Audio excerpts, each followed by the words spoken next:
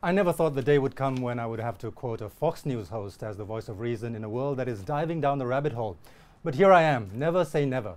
Why? Because Tucker Carlson's rant this week against bombing Syria and potentially starting a third world war made total sense. For once, I was actually wishing US President Donald Trump would follow the advice being offered to him by that television channel he watches so religiously, much to the exasperation of his critics who despise it. Carlson noted how both Democrats and Republicans were in a bipartisan tizzy, with the mainstream media in tow, pushing for military intervention by the United States over the latest suspected chemical weapon attack in Syria. Now, more than 40 people, many of them children, were said to have been killed on April 4 in the rebel-held Damascus suburb of Douma, which Western powers have automatically blamed with no proof whatsoever on Syrian President Bashar al-Assad. How would it benefit Assad using chlorine gas last weekend? Well, it wouldn't, Carlson argued. He went on to say Assad's forces had been winning the war in Syria. The administration just announced its plans to pull American troops out of Syria, having vanquished ISIS. That's good news for Assad. About the only thing he could do to reverse it and to hurt himself would be to use poison gas against children. Trump bombed Syria a year ago after dozens were killed in another chemical attack that was blamed on Assad, with the US and its allies refusing to entertain the possibility that ruthless rebels trying to incriminate government forces might well have been responsible. The fact is, chemical weapons in this horrific civil war have been used by both the Syrian military and rebel groups, some of whom are extremely nasty outfits and nothing like the champions of democracy they are regularly portrayed as by the West.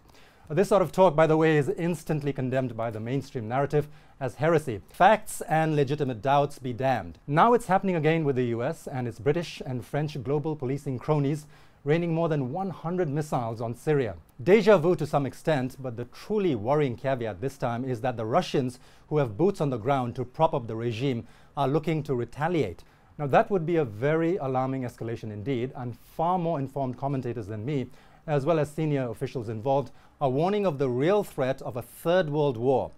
We are prepared to sustain this response, Trump said, and this time he has war junkie John Bolton as National Security Advisor to convince him of the need to risk a global conflict. Carlson also asked important questions that the jingoists baying for blood have no cogent answer to. Would it make America safer? Would it make the region more stable? Well, let's see. How exactly did regime change work in Iraq and Libya? With Assad gone, who would run it exactly?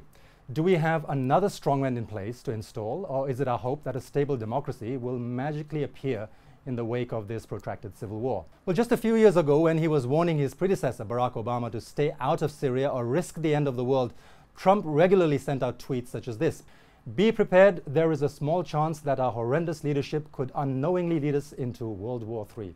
Well, suffice to say, there's more than a small chance of Armageddon under his own horrendous leadership this time.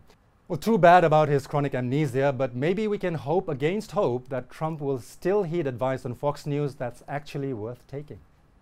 Now, I wrote this column about a week ago. This was on the day that the US actually bombed Syria.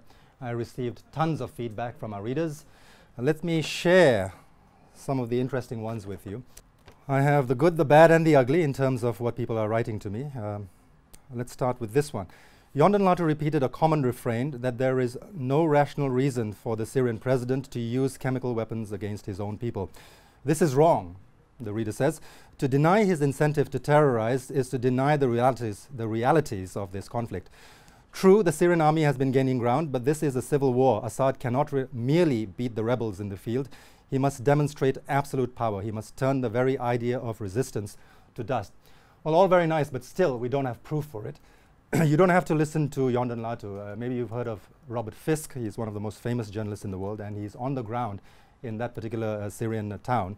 And he's been saying that he's found no evidence whatsoever. People have been telling him that the chemical attack actually did not happen. I'm not saying it. Robert Fisk is on the ground. He's saying it. So let's see what turns out to be the truth. Here's another one. It's Iraq 2.0. Remember the WMD that they used as an excuse and never found? In fact, let's go back in recent history and find other examples in our neighborhood. Remember Vietnam, Cambodia, Laos? It's always whites bombing non-whites. You know why, don't you? I guess I can venture a guess, but this is material for another column altogether. Here's another one, spot on, Yonden. The frightening thing is that the US and its so-called allies need so little excuse to invade and bomb another sovereign country on a charge which practically everyone knows is faked. Right, I mean, they did exactly that during the Iraq War. Well, not everyone has nice things to say to me. Listen to this one. Yonden, I wish you didn't write this article. You could do better than this. Third World War and Fox News. Please, we deserve better. You know it too. I'm sure you deserve better. I'll try better next time. This reader doesn't like Fox News, so he didn't want to read my article because I quoted Fox News. The moment this writer quoted a Fox journalist is the moment I stopped reading this article. I'd say you should open your world. You should watch Fox News as well. I'm not a Fox fan, but I've started watching because they do have interesting things to say. And one more for the road from a hater.